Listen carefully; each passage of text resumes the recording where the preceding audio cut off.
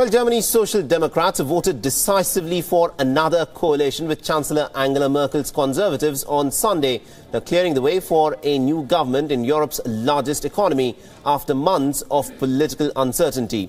Now, following the vote, German Chancellor Angela Merkel has vowed to work with the Social Democrats for the good of Germany as the development helps averting crisis and also extending Merkel's term for another 4 years.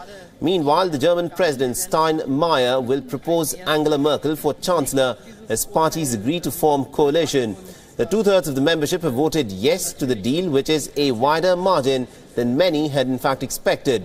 Now, with both Merkel's party and also the SPD facing internal calls for a reboot and the far-right Alternative Party becoming the biggest opposition party in parliament, the new government's stability is likely to be tested.